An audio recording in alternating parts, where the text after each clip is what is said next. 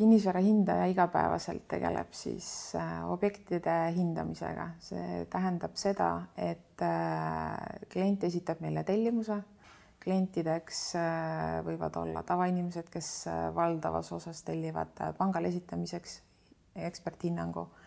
Võivad olla kohtud, kohalikud omavalitsused, riigiasutused, et sisuliselt kes iganes võib hindamise tellida. Et üks oluline osa meie tööst on kliendisuhtlus ja teine oluline osa on siis töö objektiga ja selle hindamisaruande kokkupanemine.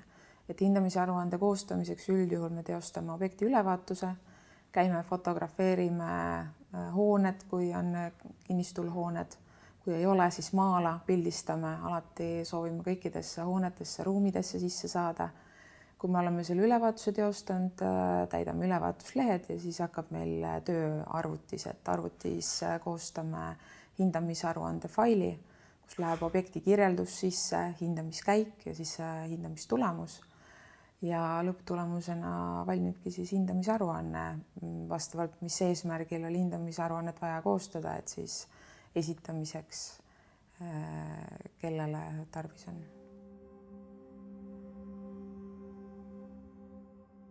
Hindamisteenusel alati on tellija. Üldjuhul on selleks eraisik, juriidiline isik, vahel riigiasutus või kohus. Et olenevalt sellest, kes tellija, mis on hindamise eesmärk, et siis püstitatakse lähteülesanne ja teenuse eest maksab alati tellija. Ehk siis, kui sellest seisukohast vaadatuna, siis me töötaksime selle tellija heaks. Aga tegelikkuses, ütleme, et kui valdavas osas me koostame töid pankadele, siis hinnangu tarbijad on tegelikult pangad. Et siis võiks vaadata ka, et me töötaks nagu pankade jaoks.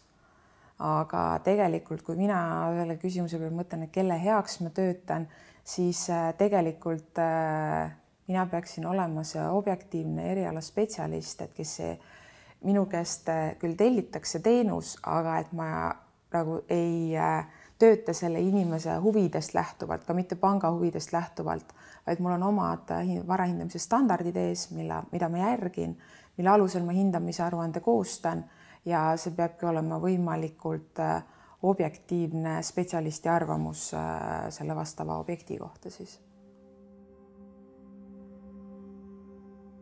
Standardeid täna Eestis on, varahindamise standardeid on kokku 13 ja iga 5 aasta järel tehakse standarditel uustöötlused.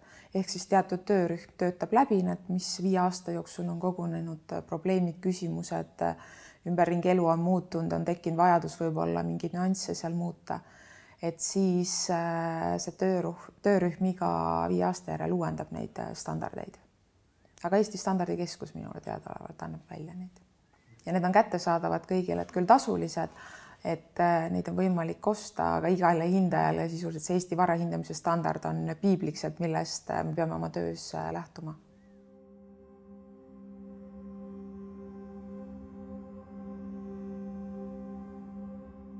Kuna ma olen üle-eestiliselt hindamisteenuse juhtarkavaras, minu alluvuses töötab täna 18 hindajat, siis üle-eestiliselt ma puutun peaaegu igapäevaselt nende probleemidega täna kokku.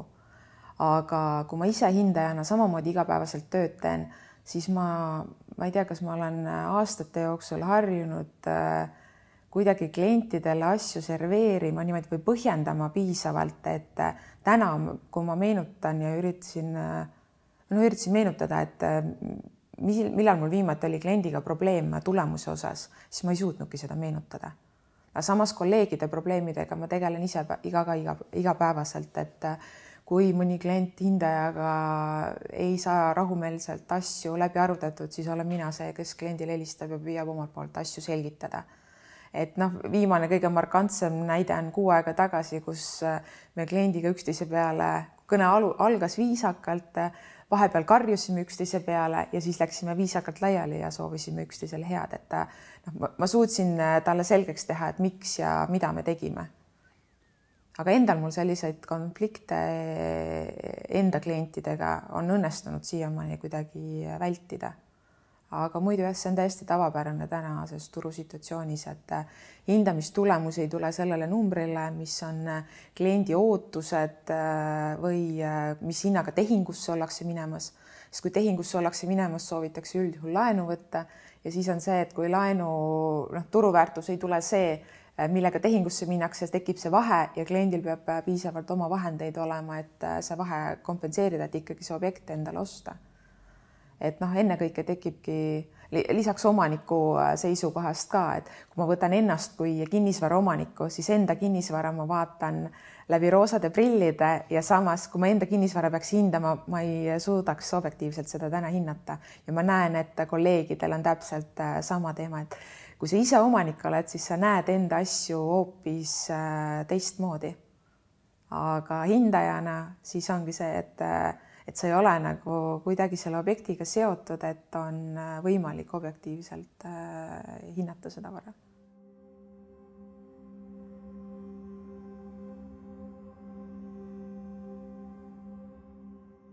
Selle peale, kui mõelda, siis mul ei tule jällegi enda tööajast meelde ühtegi juhust, kus me oleks mõne hindajaga niimoodi konflikti läinud, et kui ma võtan just teisest büroosiseselt see elu on nagu midagi muud.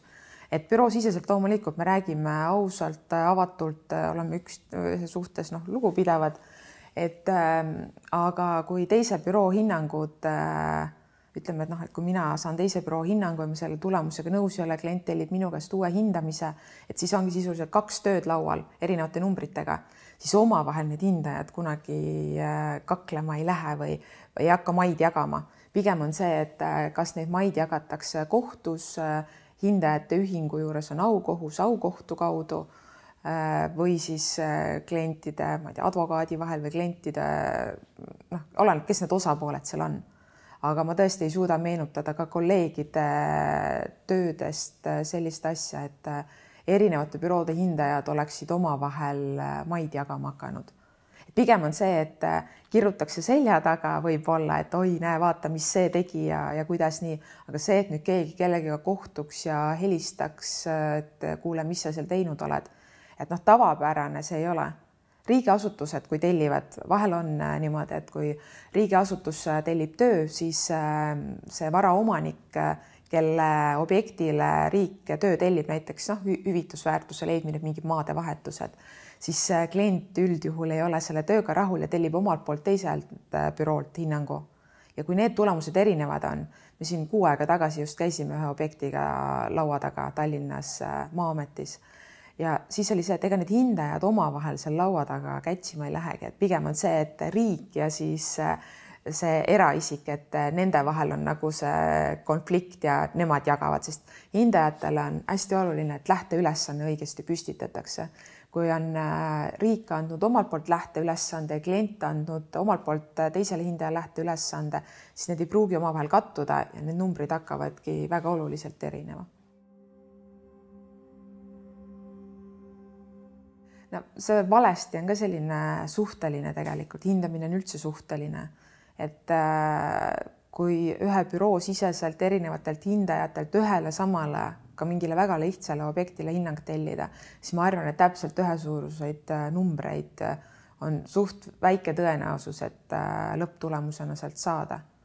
Et iga inimene vaatab igal inimesel on oma kogemus, oma erinev professionaalsuse tagase, oma erinev lähenemine, kuidas ta seda objekti vaatab, kuidas ta seisukordasid hindab. Standardid on aluseks, aga täpselt samamoodi nagu riigis on seadused, et erinevad kohtud, advokaadid, inimesed tõlgendavad seadusi erinevalt. Täpselt samamoodi on tegelikult standarditega ka. Et standardites, kui mul on seal, eile oli ühe pangaga just näiteks kirjavahetus sel teemal, et kuidas tõlgendavad nemad standardi ühte lauset ja kuidas tõlgendame meie.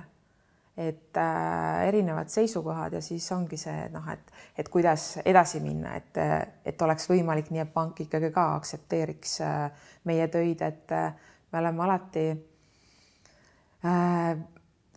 meile see varahindamise standardiseerija, ta on nagu piibel, aga samas, kui seal on tõlgendamise võimalused, siis meie oma ettevõttes oleme ikkagi püüdnud niimoodi, et kuna pangad on valdavalt või tarbijad nendel hinnangutel, et siis me üritame ikkagi selles mõttes koostööd teha, et selle hinnanguga on võimalik kliendil pangast laenu saada. See ei tähenda, et lõpptulemuse osas, vaid meil on seal omad nüansid, et näiteks me püstitame eeldusi, et mis eeldustel see töö tehtud on. Et selliste kasutuslubade, ehituslubade teemal, et tulemuse osas ei ole nagu, et pank kuskile suunaks. Et selle objektiivsuse seisukohast lähtuvalt.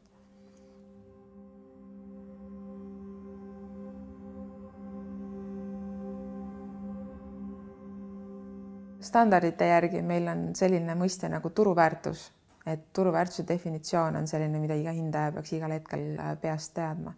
Aga mina mõtestan selle lõpptulemusele endale lahti sellega, et on normaalne müügiperiood, on kusagil ostja, on kusagil müüja ja mingil hetkel nad kohtuvad ja nad on valmis tehingu tegema, ehk see vara vahetab omanikku. Ehk siis me mitte ei mõtle, vaid me arvutame välja toimunud tehingute pealt numbri või hinna, tegelikult meie nimetame seda väärtuseks, et millega ostja on valmis tehingut tegema ja müüja on valmis tehingut tegema. Ehk selline hind, millega nad peaksid kokkuleppe saavutama.